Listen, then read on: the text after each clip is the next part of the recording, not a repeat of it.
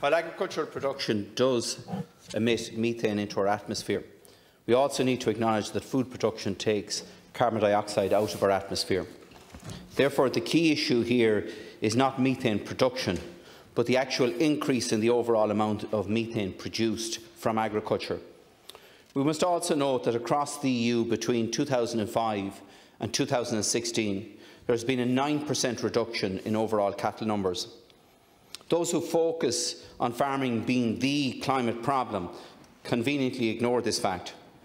Here in Ireland, our Climate Action Plan set a target for reducing agricultural emissions by 10% between 2017 and 2030. Based on suckler cow numbers, emission reductions of close to 10% have been achieved in 2018 and 2019 alone. So while we have now achieved the 13-year target for the suckler sector within 24 months, albeit for the wrong reasons, and while this may help us to meet our national climate target, in a perverse way, it will do more to damage our planet in terms of global warming. That is because we count climate emissions based on the country where the food or product is produced, not where it's purchased or consumed. So even though 90% of our beef is exported, Ireland is penalised for being the most carbon-efficient beef exporter within the European Union, because the rules state that responsibility is on the producer rather than the consumer. Therefore, right across Europe, we can replace relatively carbon-efficient beef production in Ireland with beef that is 35 times worse for our environment from the Amazon basin, and that's okay, according to climate mathematicians, but not our atmosphere. We have a common agricultural policy that regulates food production right across member states of the European Union, except when it comes to climate emissions, when we have a national cap, not an EU cap. This completely undermines carbon-efficient food production in favour of cheap food, regardless of its climate impact and regardless of where it comes from. We need an EU-wide methane cap for agriculture that supports carbon-efficient beef production here in Ireland, that is good for reducing global climate emissions, and grass-fed beef on low-intensity grassland, like that produced here in Ireland, that has a lower negative impact on soil erosion, biodiversity and nutrient leaching than other beef production models. Another fact that is conveniently ignored by those who focus on farming being the climate problem. And grass-based systems on disadvantaged land types in much of Ireland remove carbon from our atmosphere and convert it into human protein on land that is not suitable for tillage crops. That does not mean that agriculture and farming should have a free pass. The fact is that managing our land use better can take even more carbon dioxide from our atmosphere, reducing its harmful effects on our climate and our oceans far quicker than just shutting down farming. For example, those who were so jubilant about the closure of Shannon Bridge and Lanesborough power stations ignored the fact that one of the key objectives behind co-firing of the stations was to build up demand rapidly for locally sourced biomass. The principal reason for the lack of biomass in Ireland has been the absence of any proven demand for energy crops that would attract farmers. If we were to operate our current peat-fired plants with 100% locally sourced biomass, this would reduce agricultural emissions on local farms by 600,000 tonnes of carbon each year. This would be the equivalent to the removal of 130,000 cars off our roads, generating €372 per hectare with a price of carbon at €80 per tonne. This would create 4,000 seasonal jobs in harvesting, while guaranteeing the income to farmers right across the Midland counties. Another good example is Gowna Farms, outside Ballyforden in County Galway, where members of my own family worked in the 1970s producing dried grass for animal feeds. With one of the best grass production systems in the world, we should be focused on the development of new grass-based solutions to meet our current and future food and energy needs. But our research community is behind the curve. Everything seems to be dictated by Foodwise 2025, which is about supporting existing agribusiness rather than the viability of family farms and our environment. The centralised nature of research and development funding in Ireland through Teagasc is creating a knowledge cartel. Research needs to move closer to the farmer and include and reward a wide range of farmers to get involved.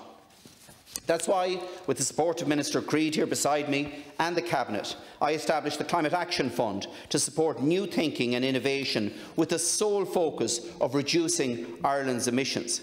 This is the biggest per capita sovereign fund of its type globally. But Minister, you will, in light of what I've just said on methane, will you commit to immediately reviewing the current scientific basis for enteric methane emissions from our national herd, as well as the impact of grassland, soil and hedgerow management on carbon sequestration in advance of any restructuring of CAP? The carbon value of soil, hedgerows and other farms' carbon stocks need to be measured and monitored, and any increase in value returned directly into farmers' pockets. Minister, I welcomed the announcement last October by the Minister for Finance of an allocation of €3 million for pilot new agri-environmental schemes for this year.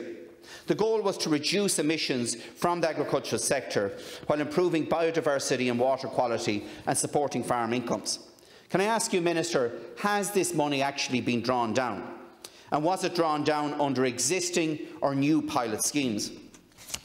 Minister, would it not make sense to look at expanding the current successful smart farming pilot led by the Environmental Protection Agency, which has seen a 10% reduction in carbon emissions across all farm types, and to support new initiatives such as carbon neutral beef production?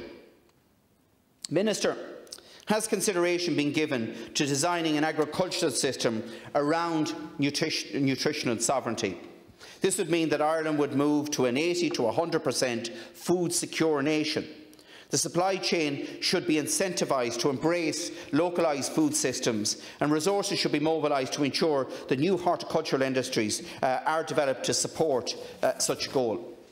Minister, I think we need to try and generate and innovate and support new thinking in terms of the climate challenges that we have here in this country. The difficulty is with those that are promoting the climate agenda to date. They take an initiative that has been developed somewhere else in continental Europe and try and shoehorn it in to the model here in Ireland, which just will not work, because we have a very different model of agriculture here. We have a very dispersed rural population, which is not the case anywhere else in Europe. And what we need to do is to engage at European Union level with the type of challenges that we have here and try and put forward very specific, innovative solutions. But that requires support from the research community here, and it requires answers to the questions that I've just asked. Minister, can I finally raise one point with you before you come back? And that is, you'll argue with me that the research community is doing its bit for the agricultural sector. But your officials will be aware, Minister, of the Collaborative Working Group on Sustainable Animal Production, established by the EU Standing Committee on Agricultural Research. Now, it is collating data which will ultimately feed in to EU policy development. They have produced a study on the drivers of change and development in the EU livestock sector, which is very important here in Ireland, because in terms of agricultural activity, we're more dependent than any other EU country in terms of livestock at 74%. And I read their report, and they sent out a survey, Minister. They sent out a survey to 251 experts from all over the European Union, asking them to complete a questionnaire based on their expertise as an economist or an agricultural scientist or from a farming association to consolidate knowledge about EU livestock policy across Europe. Of those 251 surveys that were sent out to every single member state across the European Union, I was surprised, Minister, when I seen the number of responses from Ireland. And Ireland, so dependent on livestock, not a single questionnaire was sent back from Ireland. Now, if our research sector here in Ireland can't advocate for us within its own agricultural research community in Europe, what hope have farmers got of getting a fair deal out of CAP? Thank you, Deputy Minister. I'm not sure you have 1 minute. Well, thank you very much. It's very difficult to answer a lot of these points when time is limited, as Deputy Naughton has chosen to so do. But I would say this: our research community generally, and the department works collaboratively with a whole host of partners, is quite progressive in all of the issues to do with climate and sustainability. And I'll give you just one example of an initiative in research in conjunction with Science Foundation Ireland and if I'm not mistaken, Teagasc, and if not, if my memory serves me correctly, with some other partners as well. Green breeds. It's an issue into kind of what is the maximum, what is the optimum bovine genetic structure to enable us to meet the objectives that we have in terms of efficiency, in terms of beef and dairy, in terms of emissions, etc.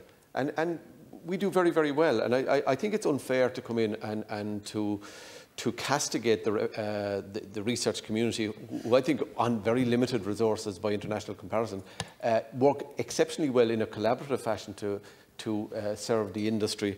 And I'm going to have to stop you, Minister. I'm really sorry, but the Deputy chose